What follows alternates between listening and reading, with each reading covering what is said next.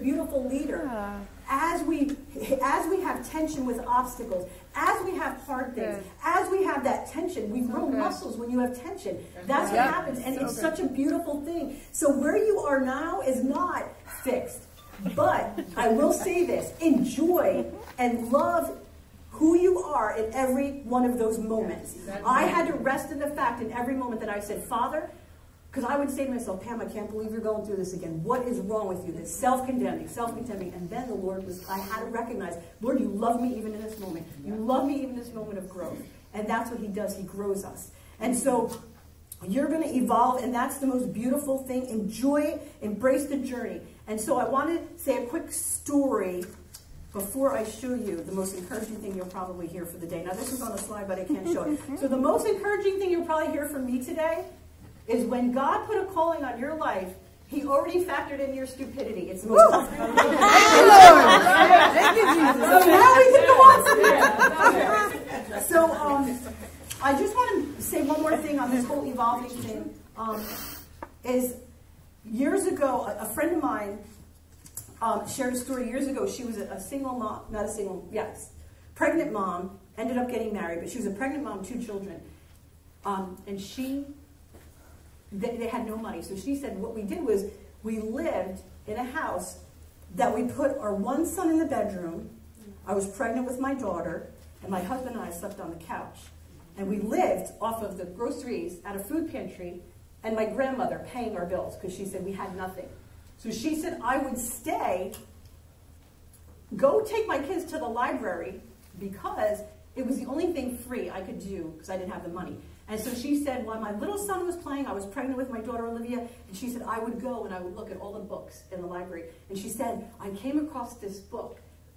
Oh my gosh, my mind just blanked out. Why the Cage Bird Sings? By Dr. Maya Angelou. Yeah. And she said, when I cracked open that book, Why the Cage Bird Sings.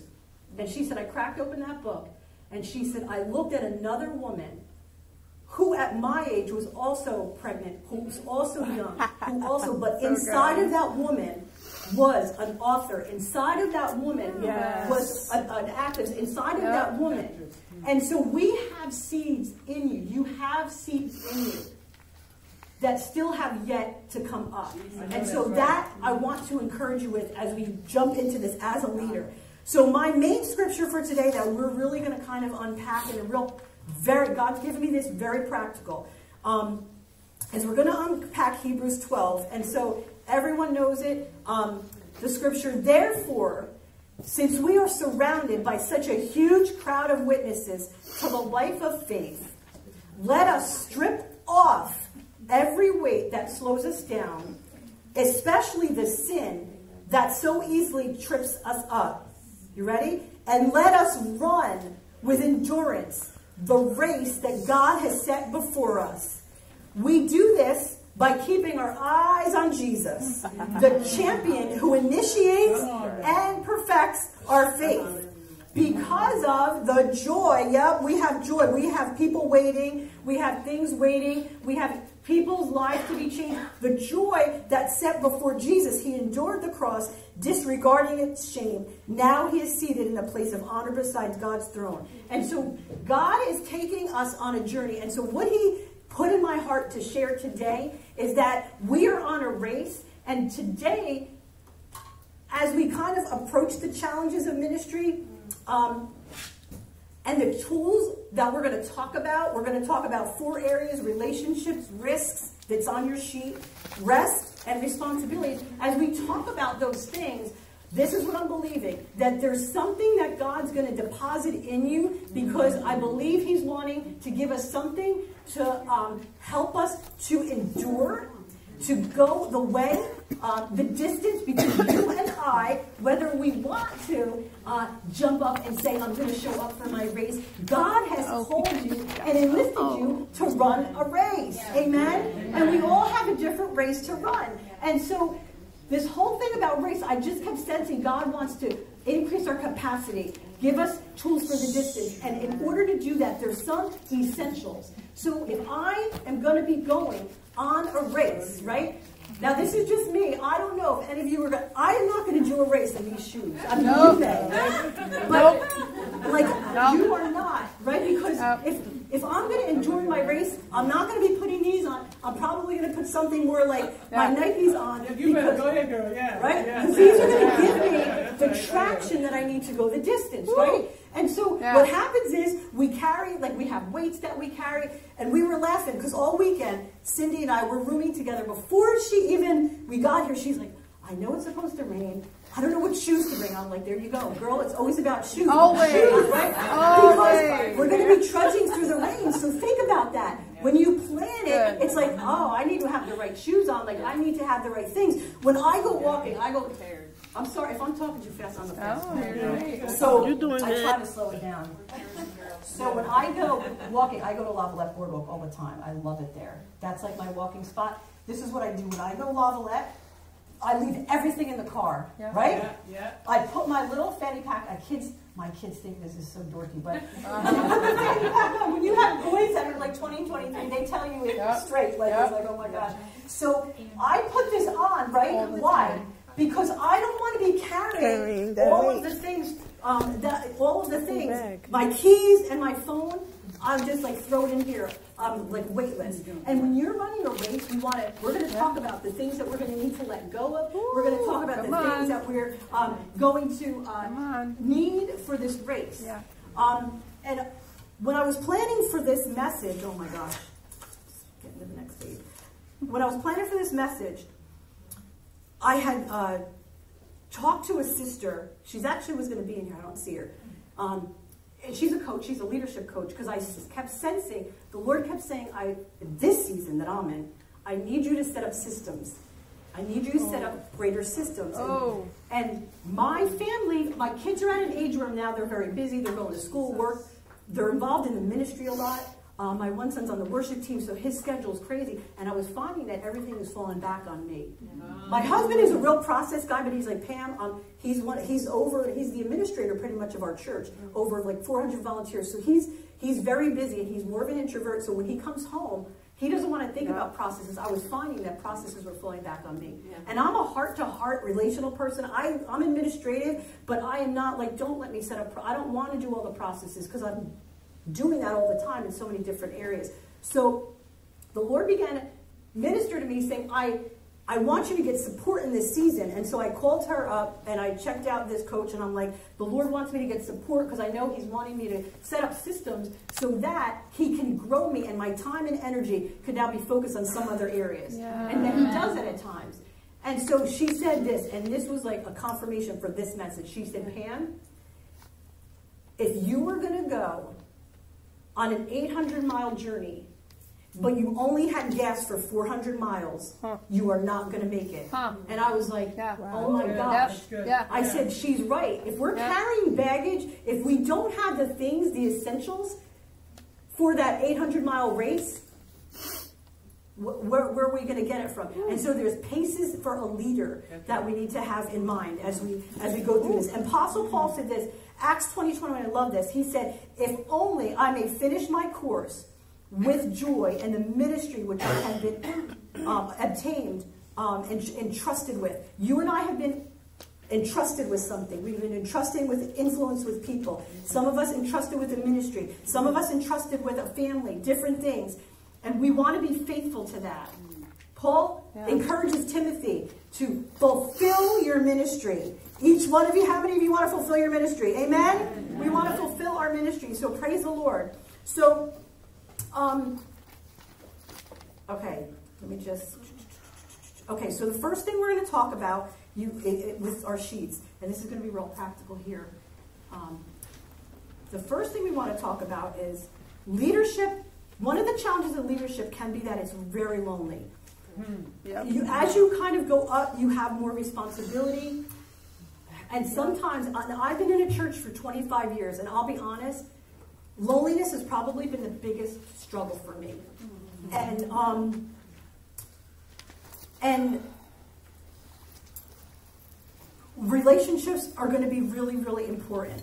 And so the reason why sometimes we, being in ministry and being lonely is a lot of times we have a lot of responsibilities. So sometimes you just don't have the time to spend with people. Other times you're not going to have someone who's a close confidant that is just, if you're in a church, in your church, okay? The other things is sometimes there's like, you spend time in prayer, you spend time preparing things. And so sometimes you just don't have time. And there are lonely seasons of transition. Jesus had very lonely seasons at times. And so I want to look at this picture for a minute. Okay? This picture is a formation. And so I'm going to read you. It's called the Geese Formation. I love it. Love it. Yeah, thank you. It's called the Geese Formation. And I want you to, you know, if you've ever watched geese fly in this formation, right? There's a purpose in that. And so I want to read you this formation. So the formation is the geese flying together. Flying takes a lot of energy, right? Yep. So does our race. It's going to take energy, right? And the formation of the geese, listen to this, they have 70% greater flying range together than if they did it alone. 70% more energy gets infused in them when they're doing it together instead of alone, okay? When out of formation, listen, they feel the drag and resistance of flying alone. And when the lead goose is tired, right? So you've got this one up here. When that gets tired, that lead goose goes to the back, rotates, and someone else takes the lead in there, right? Hallelujah. Other than, this is another thing. When the lead geese is tired, it rotates, right? Other geese honk to encourage the one up front. We need people honking. Come on. Have some honkers, right? But the right honkers. I love it. So they honk so that they keep up their speed and they're encouraged. When a goose gets wounded and falls, others come down and follow it while it's on the ground to protect the geese, right? And this, I love this one because I'm such a visual person. Flying in a V lets the birds keep visual contact, which keeps them going in the right direction so they don't get lost on their way. Hebrews 10, and I'm going to read it now. I'm going to go to let me just find it because I'm skipping around in my notes here. Give me a minute.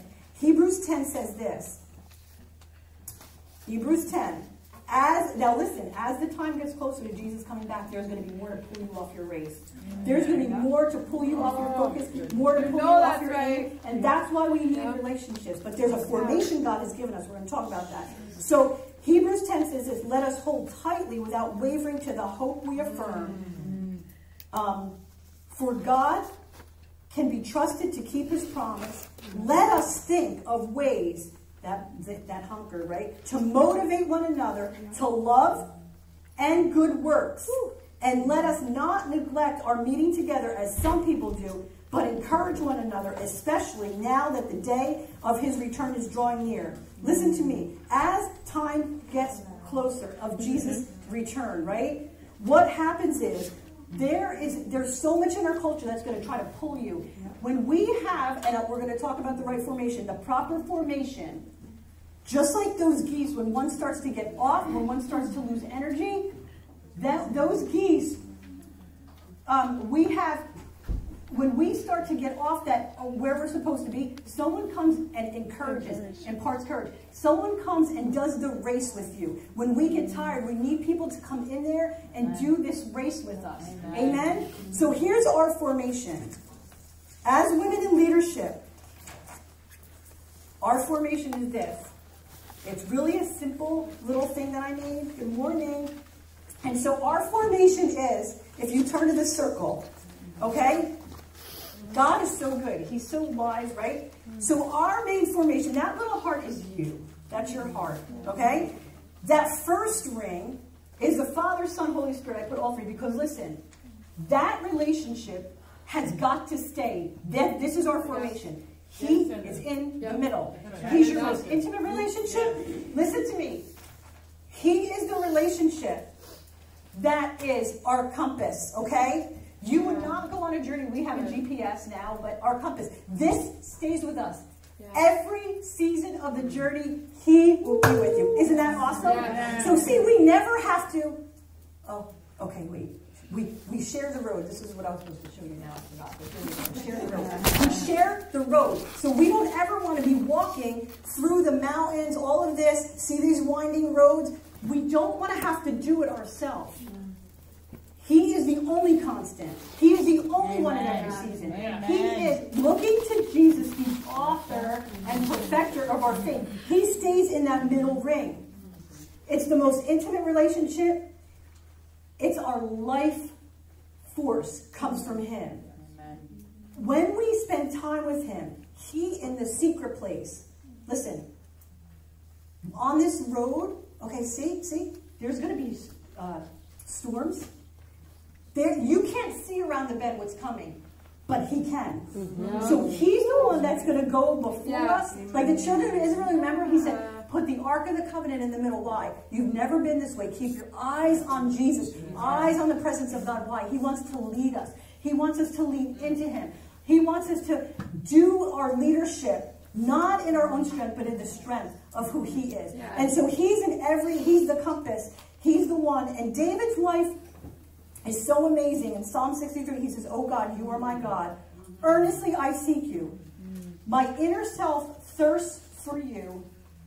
My flesh longs and is faint for you in a dry and weary land." David knew when he went after Goliath, he said, he's delivered me from the lion and the bear. He knew, he built a track record with God in the secret place. When your relationship with God needs to be authentic, it needs to be genuine. In other words, we want to be able to pour out our hearts to God and be real with God. We're in relationship with him, and sometimes, like I used to just like read the Word of God and feel like, oh, I'm spending time with God. And the past few years, God's taken me to such a deeper place of like, no, Pam, it's a relationship. Talk to me. Share your heart with me. And so sometimes I'll sit and be like, Lord, oh man, what are we going to do about this? Like, talk to him. Cultivate a relationship with him. He is your ever-present, always, on every step of your journey, every step that you're going to walk through here and here. He's the only one that's always going to be with you. So he has to be in that circle. It's out of that relationship you're going to forgive. He's going to work out the dynamics of your heart. So we keep him in that spot. The next ring, we're in the relationship ring here, is our husband. If you're married, it's your husband. If you're not married, maybe it's like a sister, someone else that's just really close with you. And so, let me just get to my notes here. All right, I totally forgot to do a stop right there, but we're going to move. Let me ask you this. One of the things I want you to think about, and just write this down, we're not going to work it because we'll just kind of really sit at the end because I'm moving. There's still a lot I want to talk about. I want you to think about what is taking up, or what is a distraction for you with your relationship with God. So I want you to think about that even when you process this, when you go home. So we're still talking about relationships. Your husband and your family are next. I just want to say this real quickly about husband. We're not going to camp on husband and family. I want to say this. Enjoy your husband if you're married. When I did this exercise that I'm doing with you, a similar exercise a few years ago, I realized I didn't have anyone in my life really that was pouring into me. I was working in addiction recovery at my church, and I'm like, I don't really have anyone pouring into me. I went and paid a counselor. Every week I met with her on Zoom. Come on, because I needed something. Wow. There's wisdom in the multitude of counsel. It's really important to have people. Dana, you know, we've talked about this, sweetie. She's the one who confirmed when I was sharing this message. And I shared that earlier. But your husband, I want to say this, and this is what my counselor said, because I would be like, I'm such a feeler, and so I just I'm a mercy, compassionate, very mercy-motivated person. I'm like, but my husband's not like feeling this thing. Like, this is going on, and I'm taking this to heart. And she's like, and I will never forget, she goes, Pam, did you ever think that the way that he's wired is because God has equipped him to function the way he needs to? That set me free. I was like, now I can enjoy my husband. Now I don't look at him and be like, why are you not reacting like me? Why are you not reacting like me? Because God has equipped him. Now, he's a an administrator. My husband is a very strong leader. You know my husband, you work with him in different capacities. Very decisive, very black and white. And I'm like, oh, and I'm feeling, I have to have a conversation with someone, I map it out. I go to the Lord, I pray about it, because I'm like, how, you know, before I jump into that. He's just like, does it. And that used to bother me, but now it's like, appreciate the strength in your husband. That's what I want to say about your husband. Amen? That's so good, and that frees him. It does. It frees him to be him, because I would put so many expectations on him. I do it really fast, and he also appreciates your strengths, because one time Nicole and I sat with him, and we were like, we're thinking about this, and this is the ministry. He goes, you should talk to my wife. Oh, amen! Praise the Lord. That's beautiful. And with your kids, I want to say this. Family is that next ring. Thank you for sharing that. Family is the next ring. And I want you to realize that family is your priority in any ministry. Amen. Listen, there's always going to be one more person to reach, always going to be one more thing to do. And listen, this is really important, because I had to learn this. These people, husband, family, we're going to get to the core four in just a minute. Husband, family, right? They will require more of your energy, and they deserve to have more of your energy. Amen. The people in that inner circle are closest to the core of who you are, right? They're closest to the core of you, and they deserve and will have most of your energy. I love what Danny Silk said. He's an amazing guy on relationships. He said, there's lots of people that drive by your house all day, right? He's like, but you haven't invited, there's a very small percentage that you're going to invite into your living room and then your bedroom. Right. He said, so with those people that are closest to you like that, they deserve your energy. They take more of your time and energy. And you have to have that. Again, we said that the geese have their formation that keeps them running their race. This is our formation. Relationships is key to running our race. We cannot run our race without people. Okay, so I want you to this is your question. We're not going to stop for this because I'm so sorry, but the time is flying. But God is going to say what He wants to say. Amen. Create special moments with your kids. And integrate your family in the ministry when you can. Do that. With my kids, one of the things we used to do when we were little is we would if we just went to somewhere that we had to go, like a food store or something, we're like, okay, let's all get in the car and go, just to spend time with the kids when they were little, because we tried to spend time doing little things with the kids to incorporate them in. Okay, I want you to identify, you don't have to do that now, but write this down for later reflection, because this is just the beginning. When you leave here after this weekend, that's when the Holy Spirit's going to continue the work that He started this weekend. So identify 1 to 2 things that rob your attention when you're with your family. Like my son Anthony and I are really big. When we're eating or at a restaurant or something, it's like, nope, I don't go on my phone. My son Anthony is like, that drives him crazy. And both of us are very similar. Okay, the next thing is, and this is going to take a few minutes. We do want to stop with this. I'm going to call it the core 4. Now, John Maxwell says, if you ask John Maxwell, he said, if I was going to go teach on anything in leadership, the number 1 thing I teach on the law of the inner circle. And that means that the 5 people closest to you, will be the ones who influence and impact your leadership the most. Okay? I'm calling it the core 4 because I want to just kind of, it rhymes, and I love rhyming things. So I just dropped down the 5th one off, and we made it 4. Okay, so here we go. So your inner circle people, listen, it's important to have people outside of the ministry who sow into you. And I told you, right now I'm on the seeking of and I told Dana, a coach. Why? Because I want someone needs to be pouring into me to help me grow. So these people, this is what happens. When you have these people closest to you, I had a woman in my life that God used in a season and a stretch. Again, now, some of these core 4 people are going to move out of this to another, that's community out there, but I didn't put it on there. So seasons, different people are going to come into that core 4 different seasons. Yes.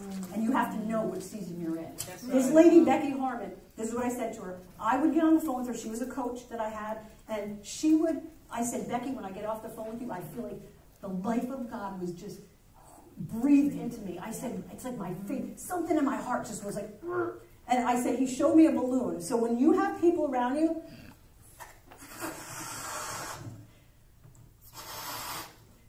that core 4 is so important because you need people that are going to expand your way of thinking, expand what you can see, the possibilities, what you can do, expand what you can carry as a leader.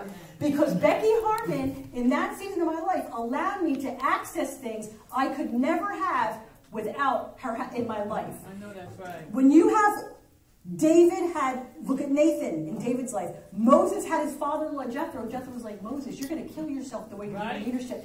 This is the way you do it. The wisdom of God gets imparted by these people, and what happens? You become more of her. We're talking about becoming her. That wisdom we want, that we grow in our capacity. These people help us. Nathan, what did he do? Nathan went to David after committing adultery, and what did Nathan? David, this is you're the man I'm talking about. Right. He spoke in, created a place for authenticity, and what did he do? He spoke in to David's life, and because of what he spoke into David's life, you could read it in Psalm 51. David went back to God. David's heart was moved back to the Lord. Why? Because there was someone willing in his life to be accountable and speak into his life. You need those people in your life. You've got to have them in your life. Amen. Now, there are going to be seasons when it's just you and God. When you're sharing the road with just God. Jesus in the garden, it was just him. Everyone else dropped off and fell asleep, whatever it is. But for the most part, you have to have people coming in and out of that circle. Now, I don't have my, well, I'll just use my little fanny pack here. The other thing is this, and again, this is a whole teaching in itself on the inner circle, but I'm just going to, because this is to me such an important one. The people that are in that inner circle bring an influence. So you don't just put anyone in that inner circle. I'm going to use this. Danny Silk. That's so wise. Use this illustration. This is what Danny Silk said. Danny Silk said, if I threw my wallet in the middle of a mall, that would say there's nothing valuable in there because everyone has access to it. Not everyone should have access to the inner core of your heart. They should be trustworthy. They should be people of wisdom. They should be people that are allowed to be in that spot. Because listen to me, there's some baggage and some influence, whether for good or bad, that when people come in and influence, they may go out of your life, but that influence, now you're having to process through it. God redeems it. But that circle, not everyone should be in that circle. Amen? And so, but Jenny, and I love this. Jason, a guy named Jason from Keswick, this man,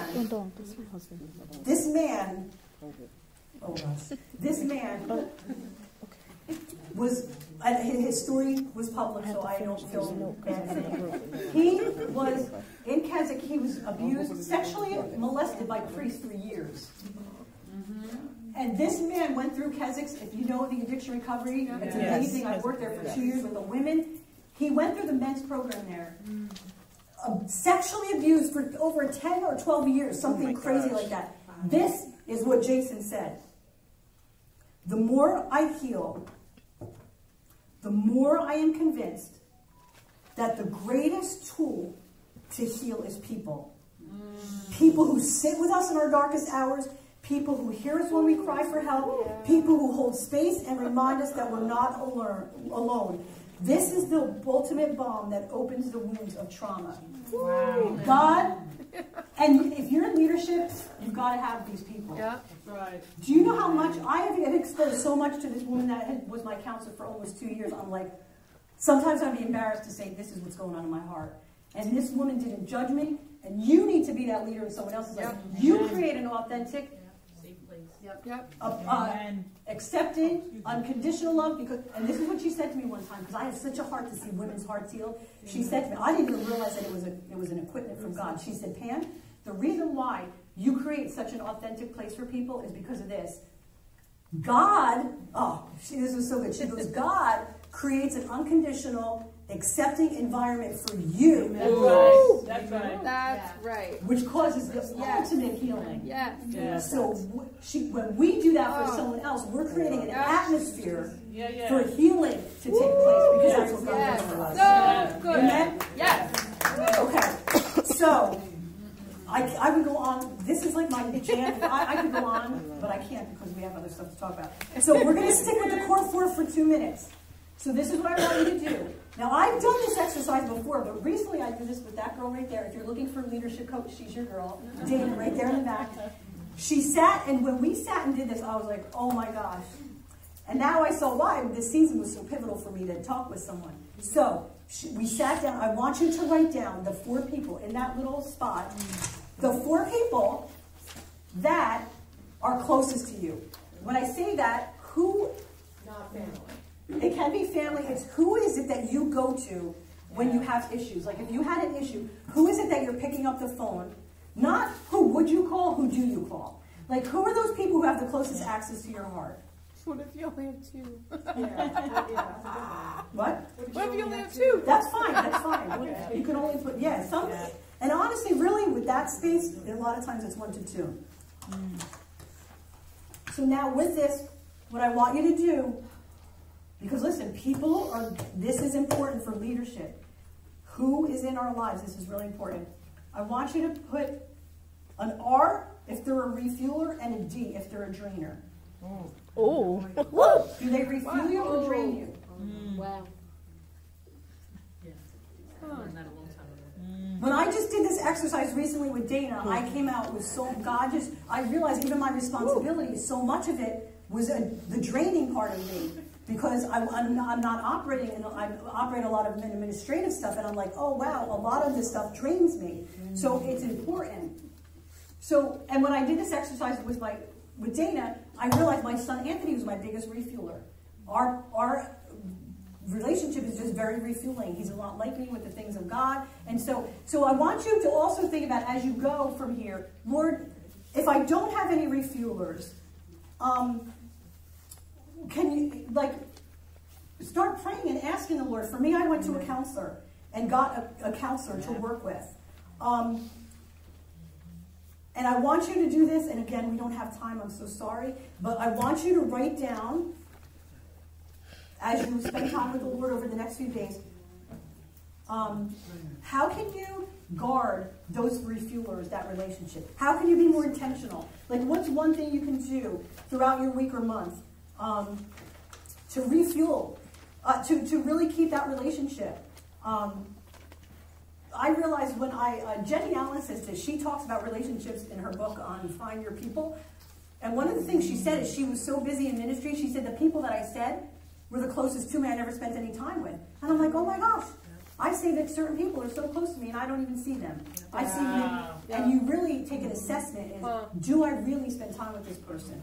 Okay, so the refuelers, fight for those people. You fight to guard those relationships. If you don't have anyone in this place, again, pray, maybe someone in a connect group, you could, a leader at your church. I don't have time to go into it, but just start with prayer, I guess. Number 2, on responsibility. So, you want to stay in your lane, right? We want to stay in our lane. How many hate it when people drive into your lane, right? It's dangerous. You don't want people coming into your lane. Don't go into someone else's lane. And so when we're running our race, we want to stay in our lane and get rid of weights. So with our relationships, we want to know who's refueling us and minimize the drainers. Responsibilities. You have to give yourself permission to experience new seasons, new priorities, like operating in different roles, and people. Some of the things, again, when we run a race, what does it say? We strip down those things. We strip off the weights, right? We want to strip off the weights. And so what we need to do is we need to rest in the fact, as a leader, we need to rest in the fact that you do not need to meet every need. How about that? You do not need to meet every need. Yeah. Now I'm going to say a quick story. Quick 2 stories. A few years ago, this is when things started to change. I was starting to go through menopause. I thought maybe I had autoimmune. I was exhausted. I didn't realize I was just burnt out. And I remember my dad was in the hospital, and he was getting a surgery, And I was supposed to host at church that night. It's like you get up, you do the announcements, the offering and everything. And I literally laid on my bed. I felt like a piece of cement. I was exhausted. And I remember saying, call Pastor Jerry and see if he could do the hosting for you. And this is what I said to myself. No, Pam is the one who's like, come on, she's the responsible one. You push through, girl, you push through. And this is what the Holy Spirit said to me. He said, it takes as much faith to rest as it does to push through. For me, it actually took more faith to be in a place of rest than to go push through. And from that moment on, the Lord began to deal with me. Rest. There's a family in our church right now going through something that, and Pastor Cindy and I know, they're going through something that has probably been the hardest season to walk through someone with. The husband was in a devastating car accident. And going up to the hospital, we were saying we just leave, and it's like in 1 minute. And we're believing this for this man's healing. But I've never had to walk through, and this family has probably, out of any family, been the closest family to me personally. And I said to her, I said, Alicia, I would be doing everything for you. Let me, and I have been bringing little pizzas over for the kids and stuff. But I said, it's the body of Christ, and I can't do it all. Because my heart would be like, let me be there every minute. Let me do this for her. Let me run and do that. But you know what? Everyone needs to step up and do it. This was a big thing for me. I had to realize, this is what the Lord said to me with this area. The Lord said to me, Pam,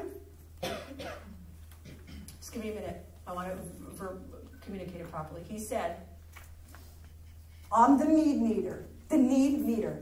I'm the need meter. I meet needs.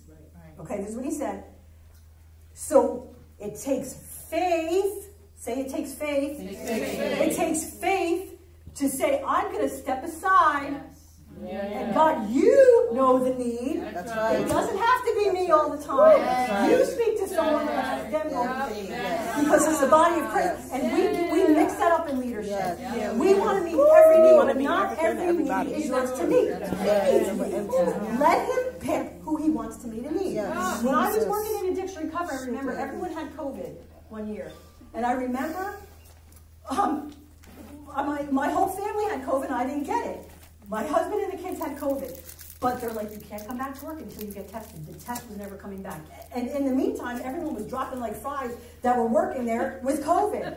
So I was like, oh my gosh, I didn't get my COVID test back. I need to get there. I need to get there. And the Lord's like, no, you don't. He's like, I know the need. Why do you have to be the one? Because it's like sometimes we're like, I have to be the one to do it. No, God will do it. We just want to be led by the Spirit of God. That's why He's the compass on every journey, every part. He'll lead you to the things that you need to be involved in. Listen to Him. Take time to listen to Him. Put the distractions aside and listen. Amen? Hallelujah. Praise you, Lord. So, let me see. Many times we bring those expectations and pressures on ourselves. And listen to me. I'm going to say this. You will get drained, exhausted, and you will be doing something in the flesh, and that will not produce fruit. That's right. When it's led of the Spirit of God, there's fruitfulness. Okay? So we wanted to today, and we want to be in our lane as far as just be where God is asking you to be. Be the person He's asking you to be. And I want to say this, because you carry something that no one else can, and they carry something that you can't. So we want to stay in our lane and just enjoy being who you are. Enjoy being who you are. At 53 years old, I finally am like at rest. And not feeling like I have to be one of the other pastors on staff, because I was just saying to Cindy this week, and I'm like, I have to feel like I have to be Pastor Beth. She's so proper. I wasn't brought up in a proper family. I was like, oh my gosh. And now I'm appreciating, well, some people might not want to go to her. They come to me because I am more relational maybe. Right. And so it's like, there's something, you have to just stay in your lane. And I want to say this, one other thing on this one, on our responsibilities, and then you're going to write some question down. Remember people who work on your teams, remember this too. They have families and lives. Don't see people as a means to an end. Every time we get on the phone, right, Cindy, with our sisterhood meetings, the first thing I say is, what's God speaking to you? Well, What's God doing in your life? Yeah, We pray together. I'm not going to jump right into business because why? Ministry is building people. They are the greatest work that we do. Woo. And so, on the flip side of that, be careful not to carry their burdens either. That those burdens, you have to trust God. You have to trust God with those people. You have to trust the God in those people. Okay? That's all. You can't fix anyone. That's not what we're here to do. Oh, Jesus. Okay. So, number 3 is we're going to rest and refuel. Okay, here we are. Where are we on our journey? We are going to rest. Here, rest stop. When you are on a journey, you got to stop. You got to rest, right? That's why they have rest stops. Yeah. Oh, guys, I'm sorry. Hold on. I'm going to flip back. Your question for the last one? Yes, because listen, 70% of your energy will be zapped by emotional energy. Makes up 70% of your energy. So when you're zapped emotionally, you're gonna feel it physically. So you're gonna sit down when you get home from here, and you're gonna write down what are some of the commitments, responsibilities I have right now that I know are draining and not for this season. There's no grace on it. Can you say that again? Yeah. Say it again. What are the commitments, responsibilities that are draining me right now? They're draining my emotional and spiritual energy. And this thing would be like, and this is, I had a recent thing because I had to delegate some things because I said long term, this thing would be, and I love what the 2 guys that wrote the book, Necessary Endings, they said, when you prune a plant, does something become damaging and draining? If it's damaging and draining, I realized there were some areas that I was operating in just recently that if I stay with this, it's going to be a long-term drain, and I will not finish. I will not have that 800 gas miles to finish that race. And so I had to delegate some things. And so, and what attitudes and patterns are weighing on you? Like that thing with my husband was an attitude. That would drain my emotional energy to change him, that I had to constantly change it. So what things are weights for you? Because we want to strip off those weights. So resting, I just want to say this. Resting is a lifestyle, but resting also, I love this, and this is a quote by someone I know. You probably don't know her, but she says this: rest, part of rest is believing that you are fully supported by God in every area. Yes. That's right. And that he has, listen to this, aligned his resources with your call. Yeah. Isn't that good? Yes. Rest is believing that you're fully supported by God in every area and that he has aligned his resources with your call. Now, on the note of rest, it's important to stop, get away, refuel. I want to read a quote by Carl Lentz, and then I'm going to say one more thing on this. Carl Lentz said this. Now, we know he just stepped down not too long ago from Hillsong. He had an affair. Yeah. I'm not judging. That's not what I'm sharing this. This is what he said. Over the years, I did not do an adequate job of protecting my own spirit, refilling my soul, and reaching out for the readily available help. When you lead from an empty place, you make choices that have painful consequences. That's right. If you're leading from an empty cup, you will make bad decisions because weariness will partner with bad decisions. And so Jesus was the amazing model at this.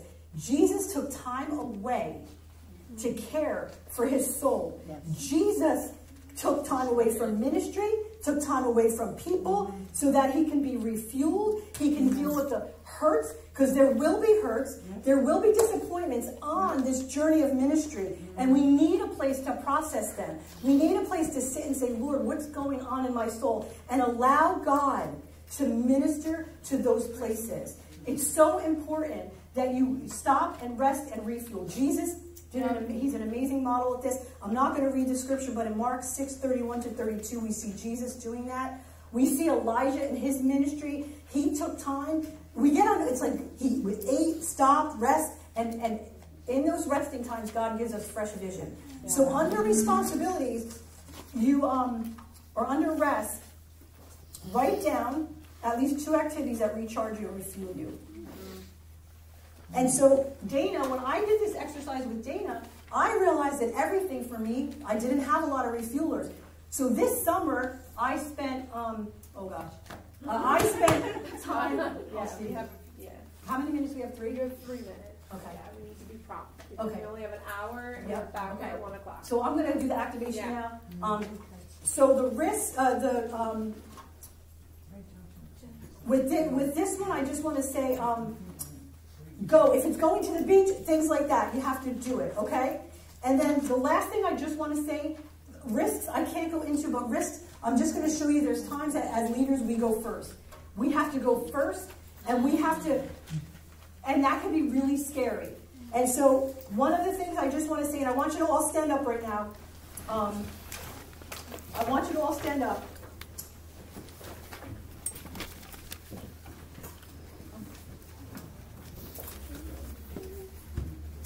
I'm going to share this and go right into our prayer, what we want to pray. I'm going to say this. A few years ago, this happened when I talked with my counselor. I was leading in an area. I was so I felt intimidated. I was like, I can't do this. And I remember going to her and she said, what is it that you're believing? And I said, at the core, I'm believing I don't have what it takes to do this. And she said to me, praise the Lord, you're in good company, because every single person that God called did not have what they needed. And it literally shifted everything about my life, because I recognized that when it came to taking risks, which we have to as leaders, and stepping into places we don't know that we're equipped for, we have to recognize that our weaknesses are not obstacles for God, but they are opportunities for His grace. So when you're standing at something and you have to take a risk and you don't know that you can do it, the grace of God is there in every weakness. And I want to say this, God is looking, as we go into this, I want you to raise your hands. God is looking for empty vessels. He's looking for us to pour out of all that we are and allow Him to pour all that He is in us. Allow Him to pour all of the grace that we need in us. Father, thank you for empty vessels today. Father, thank you that we just open our hearts today and surrender any areas, Father God, that we need to surrender, Father God, to say, Lord, come, do a work in me as a leader, Father God. Lord, thank you. I'm going to read scripture and then I'm going to have a prayer over you. 2 Timothy 4:1-8. As Paul was looking towards his death at the end of the ministry, his last words of insight to Timothy, the young pastor, Paul encouraged him to use his spiritual gifts to strengthen his loyalty to Christ and to be steadfast and endure in the middle of hardship. 2 Timothy, I want to pray over you. I charge you, therefore, sisters, before God and the Lord Jesus, who will judge the living and the dead at His appearing in His kingdom. Preach the word. Be ready in season and out of season. Convince, rebuke, exhort with all long-suffering and teaching. For the time will come when they will not endure sound doctrine, but according to their own desires they have itching ears. Yeah. But be watchful in all things. Endure affliction, do the work of an evangelist, and fulfill your ministry. And this is my prayer for you. Henry Varley says this: the world has yet to see what God will do with a man or woman who is fully consecrated to Him. So, Father, we consecrate. I want you to lift your hands. We consecrate, you ready? We consecrate our hands for healing. Thank you that you use our hands with the compassion of God for healing. Father, thank you that you use our mouths to speak a word in season that sustain the weary places in people. Thank you that you give us eyes to see past this natural realm, by the spirit realm, by your Holy Ghost, Father God, that you give us eyes to see with eyes of faith, that we see with eyes of the Spirit. Father, thank you that you give us feet. We commit and consecrate our feet to follow you wherever you lead us. Father, thank you that we have a heart that obeys and says yes.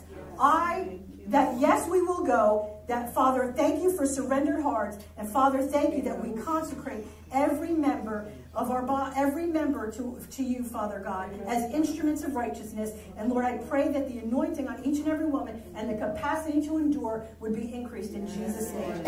Amen and amen. Ladies, I'm sorry I picked up speed. I want to be honorable to the time, and I'm so sorry. You've done good. But have a wonderful day. Enjoy the rest of your day. Thank you.